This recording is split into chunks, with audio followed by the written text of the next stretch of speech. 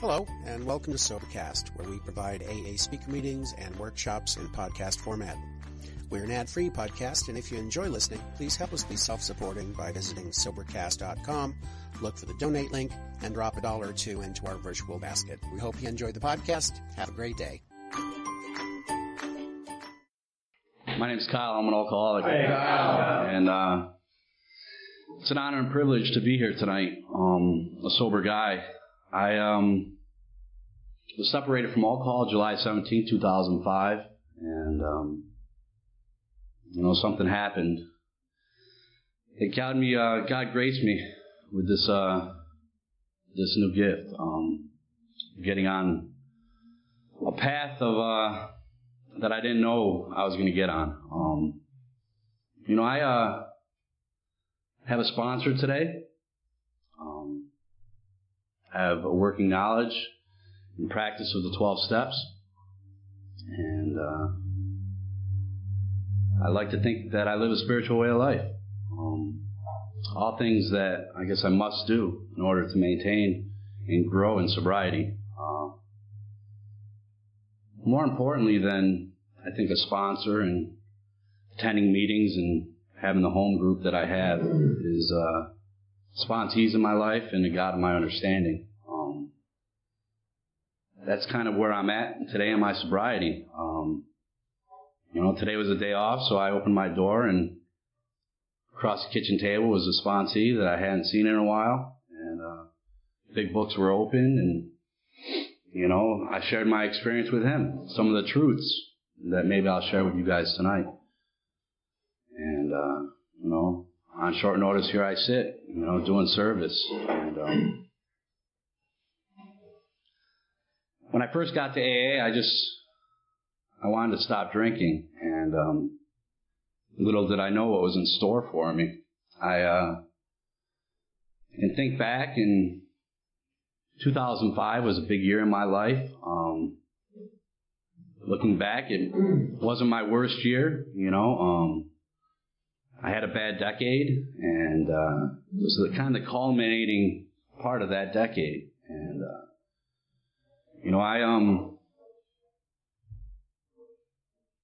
I walked into an AA meeting in January of 2005, and just three guys in a dark basement with tattered steps and traditions on the wall. And my experience was, I don't know if I see myself doing this for the rest of my life with these guys. And little did I know there was a meeting right down the road that was hopping that day. It just wasn't my experience of getting to that meeting when I got there. When I got to AA, and I ended up drinking again, and I didn't attend another meeting for about 7 months. And a lot happened in that period of time. Sometimes without these steps, I do believe the clock's ticking. Like, if I'm not living these steps, it's a matter of time before I'm drunk again. And I came to the conclusion that we were talking about the jumping off place, and I couldn't see my life with alcohol, and I couldn't see my life without it. And some of the defining features is, I think it's the first paragraph of We Agnostics. It actually says that I can't seem to control my liquor. And when I start to drink, I have little control over the amount I take. And they say if you answer those questions the way they think that you're going to answer, which I truly believe, like, says you're probably alcoholic. And I had to come to some realizations before I accepted the fact that I was alcoholic and needed to do something about it. It's one thing to say you're an alcoholic, but to accept the solution that's offered here takes some courage, takes some ego deflation.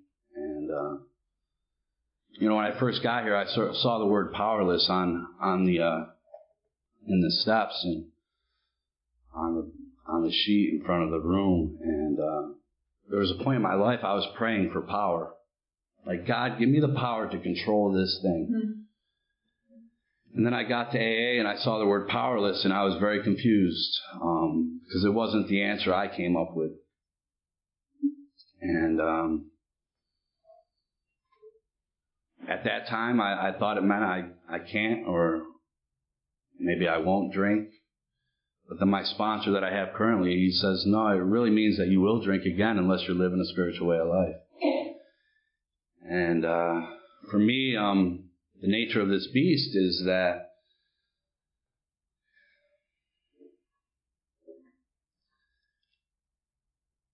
at jail's institution and death, that I thought they were just trying to scare me into getting sober about. Like, I experienced a little bit of all of those in my life. And fear will contribute to the fact that I'm sober today, but faith, I believe, is what encourages me to stay sober.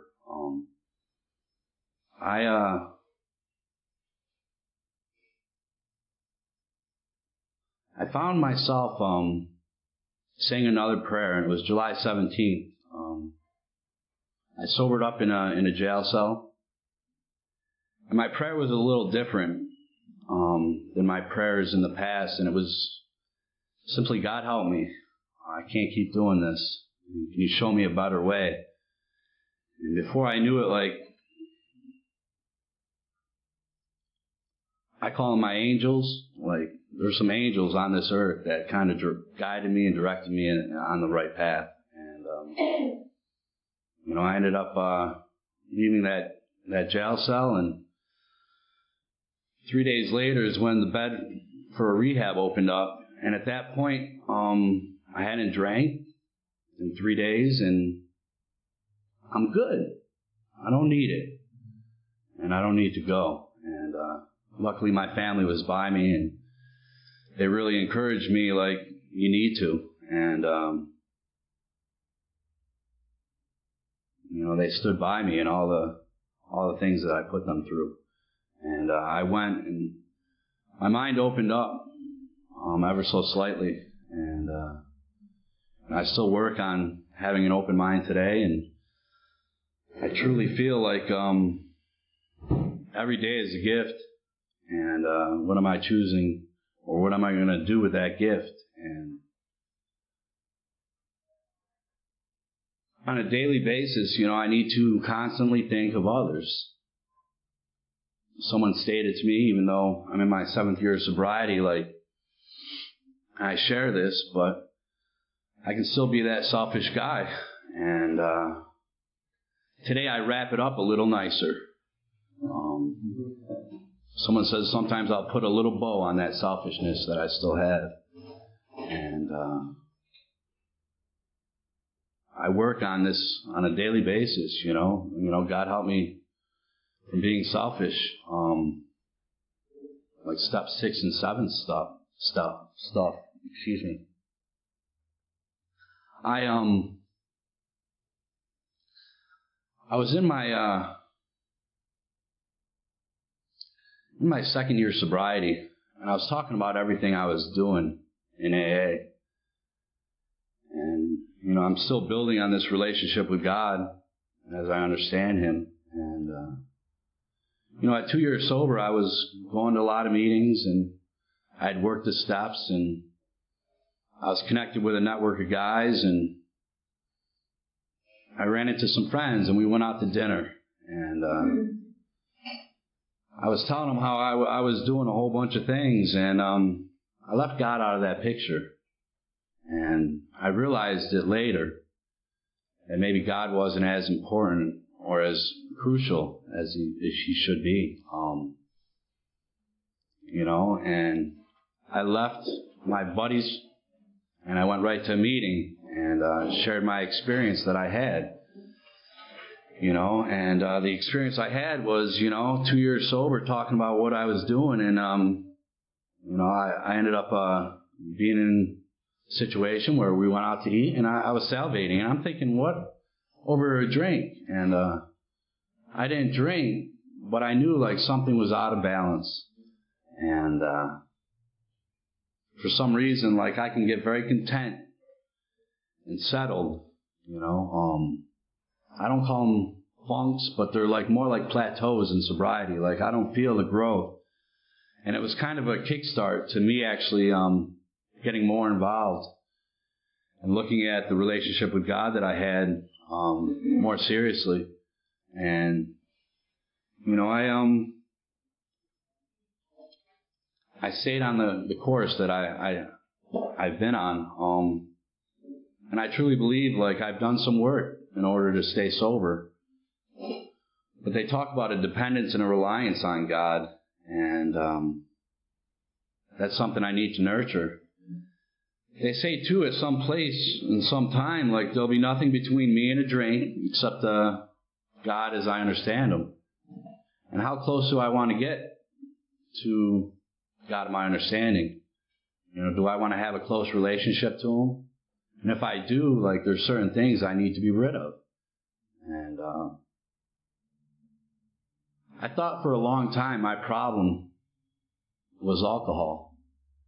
Then over the course of doing some work with an effective sponsor, I realized that self-centeredness was a major issue. And like I mentioned earlier, like constant thought of others. Like for a long time, it was like I was the center of my universe. And I hurt some people along the way. And you know, I had to correct that and rectify those things and make amends. And, you know, I truly believe, like, me being a sober guy today is my way of making living amends to family, friends, and people I encounter. It's one thing to say, like, I'm a sober guy, but how am I living? And I like to say that at the end of each day, I lived it the best way I actually knew how. And the rules for me and my way of life today is really found in the big book of Alcoholics Anonymous. Like, I truly believe that's a guide for living. And, you know, I experienced a lot of different things, but, you know, the more I stay sober, the more I realize the grave nature of this disease. I see guys come in and drink again. I've seen guys had some knowledge of the program and drink again. And what is that key ingredient? And I truly believe, like, humility is in each one of these steps. Like, my ego can get really out of whack, and I think I'm running the show. And when I'm running the show, normally I make a mess of things. And I know for me, I couldn't find a substitute for alcohol for a long time. And it says the fellowship is the best substitute for alcohol that we found. And, you know, I love the fellowship, I love the service, and I love the unity that occurs here. For a long time, like I said, I was a selfish guy, even in sobriety. I was 4 years sober, and I'd made some moves, you know, and I was sponsorless for a stretch of period of time, you know. I couldn't find anybody to fill the first sponsor that I had. You know, Big Book was attached to his name, and I worked the steps with him in my hometown, and he was a great guy, helps a lot of guys still. And, you know, when I see him, I thank him for the experience that he allowed me to have. And he says he didn't do anything, that I did the work. And he was just my guide. And after that sponsor, like, I made a move, and I ended up in Rockland County, where I am currently. And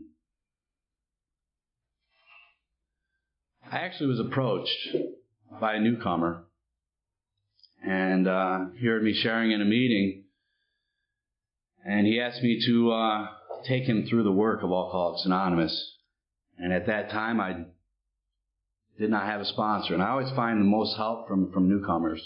But he really pushed me to get back into the game. And after that meeting, I went up to one of the guys in my home group at the time, and I asked them if they would sponsor me. And I found a sponsor, and I went back to this newcomer and I said, I'd love to work with you. I have a sponsor. And that relationship didn't work the way I thought it was.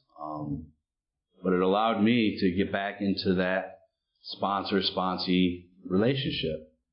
And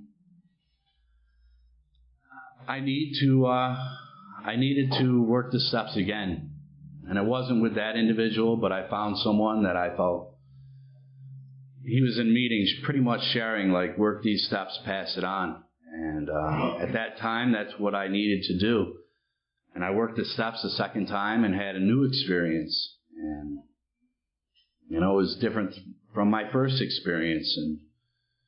And, I truly believe, like, I've had a lot of little awakenings throughout my sobriety. And with that being said, like, I started passing this on to other guys. And funny thing is I got comfortable for a little while. And like I said, I sat back and rested on my laurels. And I'm glad that I had that opportunity to work these steps again. Because I heard a speaker that I respect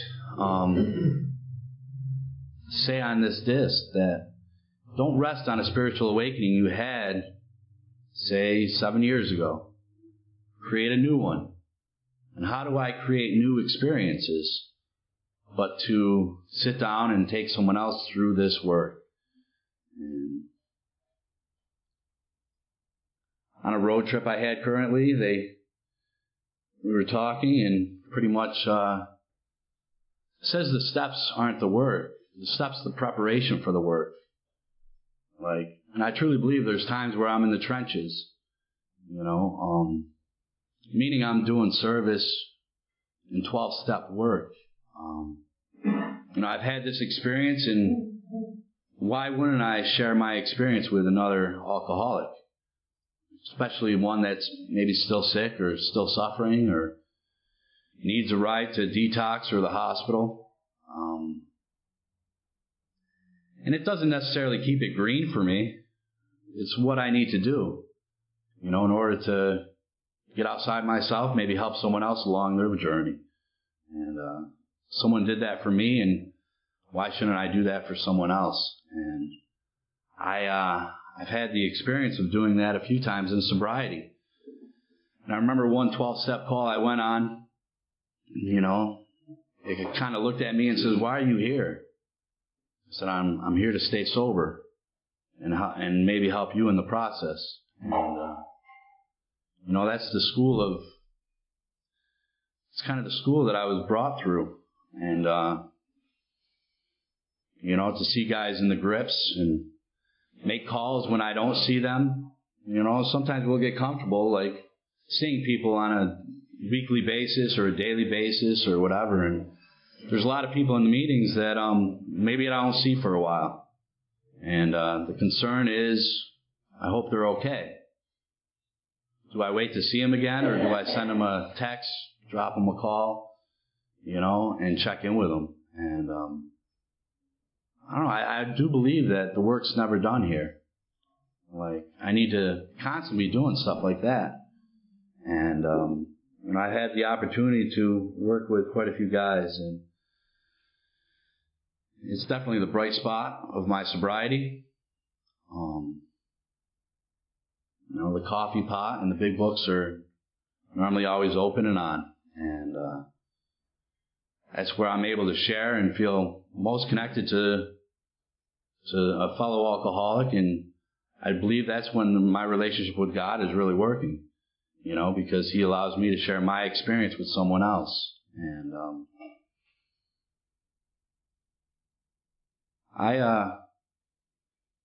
I believe today that I wasn't drinking to fill a void or a hole, or I believe my truth today is I was drinking to overcome a craving beyond my mental control.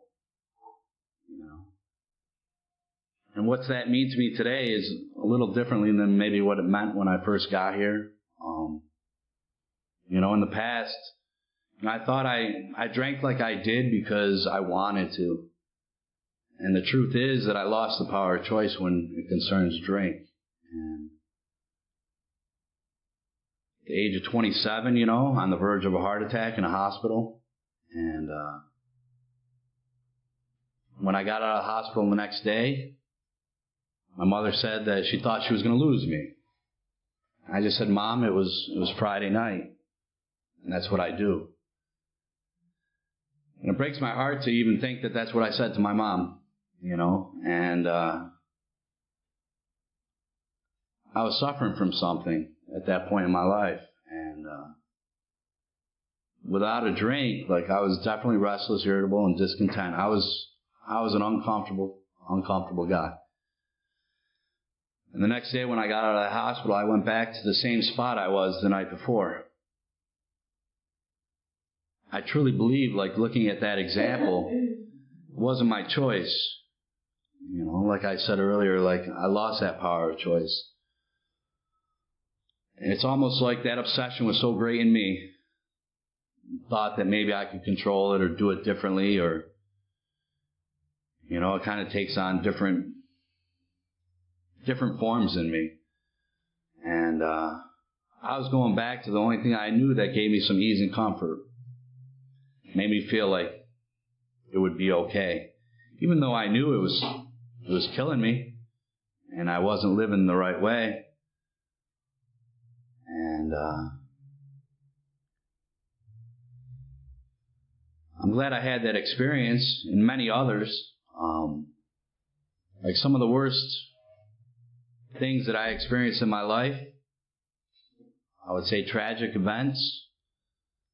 I see, even though I struggled for a long time with what's the purpose of this, I truly believe I wouldn't be sitting here a sober guy unless I experienced those things. And definitely a survivor, of a few different things in my life. And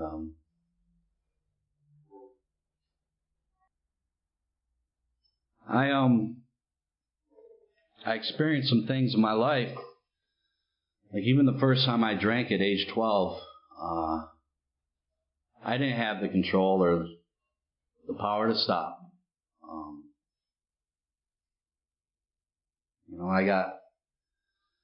I drank to the point where I needed to be carried out of the place at age 12. And that night and every time after that, when I drink, I don't have control. And I see that today. So for me, the truth is, if I don't have control, I need to do things, like I said, on a daily basis in order to maintain and grow so that I have some distance between me and a drink. And recently I attended the spiritual breakfast, and the gentleman said there that he's not an arm's length away, he's 12 steps away. It gave me some comfort, in a sense of comfort, that I have some tools in my life in order to, live a different way of life. And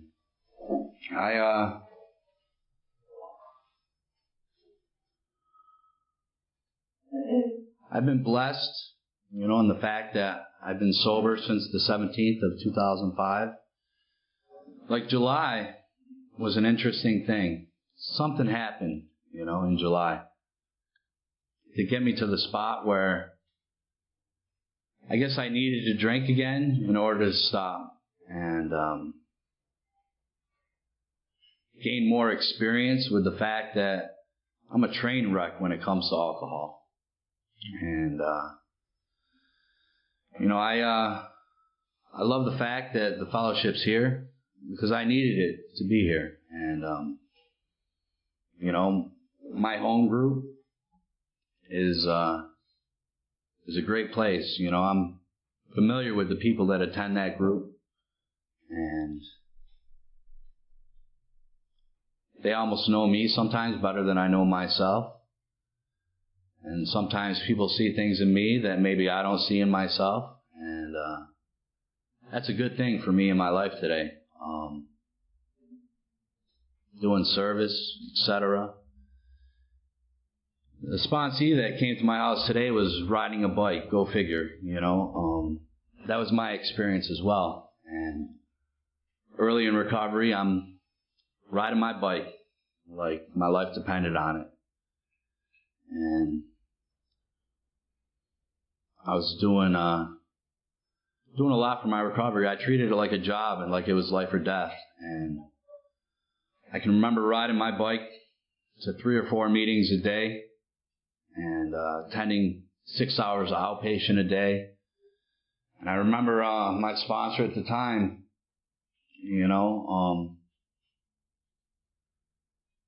telling me, because I told him I would call him every day with all my problems. And he just laughed at me and said, why don't you call someone that needs help? When I told him I was doing a 90 and 90, he asked me what I had going on in my life and why not do 390. And I'm glad I did what I did, because I was definitely a sick guy, and I needed to experience everything I experienced. And for some reason, I sat in meetings for a lot of time. And there was one guy, like I said, my first sponsor, who sounded a little different than the other guys in the meeting. And I wondered where he got all his knowledge from, and like I said, Big Book was attached to his name, and it took me a little while to connect the dots, but I did. And looking back, and I just think that I needed to experience as many meetings as I did, because sometimes I sit in AA meetings and I wonder, what is the message of AA? And I might have heard glimpses or seen glimpses of what AA is, but I truly believe, and it says it in one of the prefaces, that the integrity of the AA message is preserved in the text of Alcoholics Anonymous. And I'm so glad that I had a Big Book sponsor, and I have a Big Book sponsor today. Because the truths I discovered in that Big Book, have set me free. I've gotten to that point where I do feel like I'm safe and protected. That's a lot different than guarded or scared or holding on. Sometimes I'll ask guys how they're doing, and hanging in there is what I get. And there's so much more to sobriety than just hanging in there. And it's definitely amazing that, a hopeless alcoholic and a real alcoholic can get free from that obsession. Have it lifted with no effort on my own. I say I'm sober by the grace of God and a little work on my part. And the little work is the 12 steps. And I do got and I'm reminded, like, I got a big God. And sometimes I'll sit in meetings and, like, I'll get comparing, like, who's got a better higher power. His is really awesome. Mine's all right. And truth is mine keeps me safe and protected. And that's a cool spot to be. And I went home to my home group up in Utica, New York, and my sponsor brought up the topic. There are a lot of topic meetings up there, and he brought up the topic of how really cool it is to be sober. And sometimes the more sober I get, sometimes the more rigid I can be. And the fact is, like, I need to be open and willing to have an open mind and a willingness to continue doing what I've been doing, and then some, and sometimes I forget, like, the main goal of this is to be a sober guy, and put a lot of maybe pressure on myself. Am I praying right, or am I meditating right? And the fact is I do, and that's a big step from where I was. And I need to just continue to expand on that. And, I remember hitting a meeting back home, And it was an 8 o'clock meeting, and, I'm going out for coffee afterwards with some of the people I hadn't seen in a while that I know from recovery. And I ended up giving my mom and dad a call. My dad answered the phone. And I just told him, like, I'm headed out after the meeting I just hit, and I won't be home till later on. And, I told him I didn't want him to worry about me. And the nice thing about it might have been different, it was my mom answering the phone, but my dad said, we don't worry about you anymore, Kyle. It gave me a sense of, like, ease, like I'm doing the right thing, and I'm on the right path. And I can remember back to, like, this might be a little dicey, but 6 months I'm riding my bike home from some of the meetings in my outpatient, and I ran into a friend that I used to hang out with a whole lot, and he just looked at me and he said, Kyle, I know where you've been, and I'm proud of you. And it was the first time in a really long time, like, I felt like I'm doing the right thing. And that was a nice thing for him to say and a nice thing for me to experience. And I hadn't heard, like, we're proud of you in a really long time. And even though I was told when I went to rehab, like, my parents said, we're proud of you, and I didn't understand it at the time. I felt like I was a piece of shit, and look where I'm at, and look where my life ended up. And little did I know is that experience allowed me to have a new beginning. And it wasn't the end of my life. It was just the start of it. And like recovery, it's gotten to be really good. I have a lot of true friends in my life, and most of my friends today are in recovery. My coworkers and my family know me as a sober guy, and there's a lot of blessings in my life, and it's all because of AA.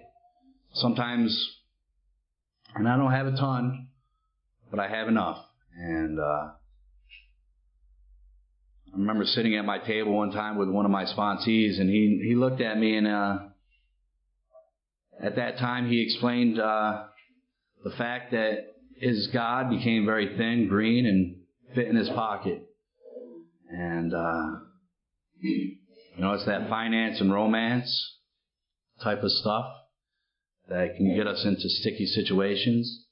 And bless you. And he looked around and he just said, this is all because of what you've worked for. And I just said that, this, whatever I have, which I said is enough, is all due to sobriety.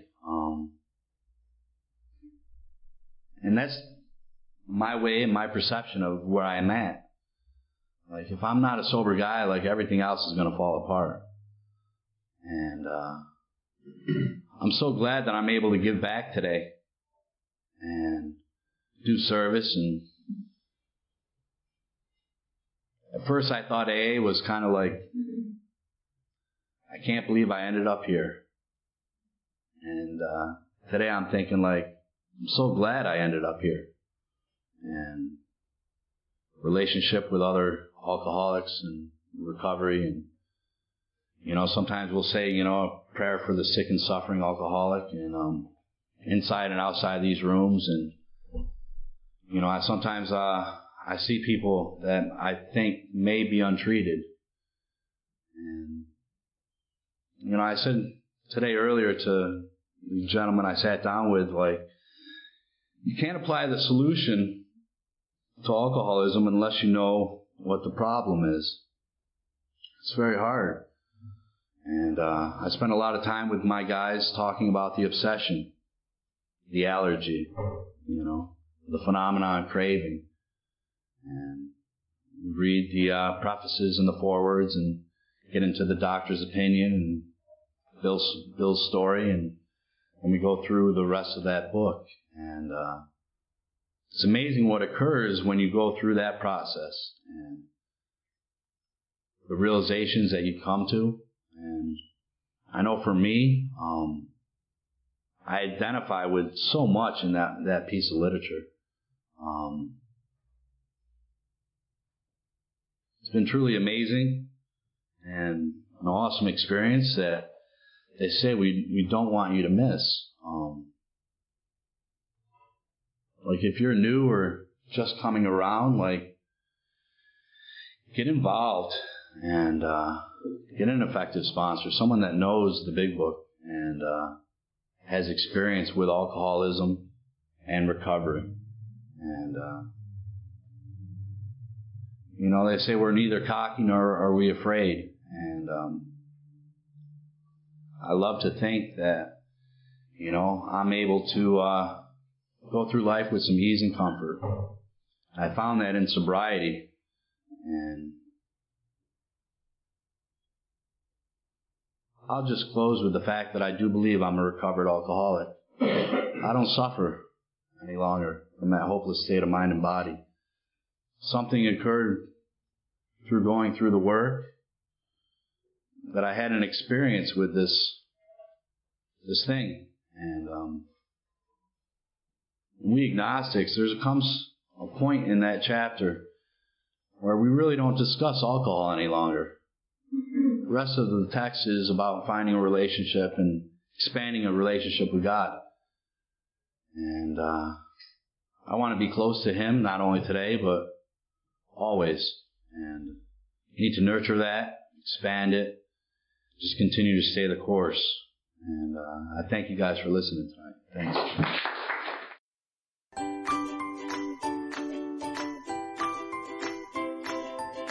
Thanks for listening. I hope you enjoyed the podcast. Sobercast is ad-free, and we'd like your help in order to keep it that way. So if you'd like to help us be self-supporting by pledging $1 or $2 a month, visit Sobercast.com and look for the donate links. Thank you very much.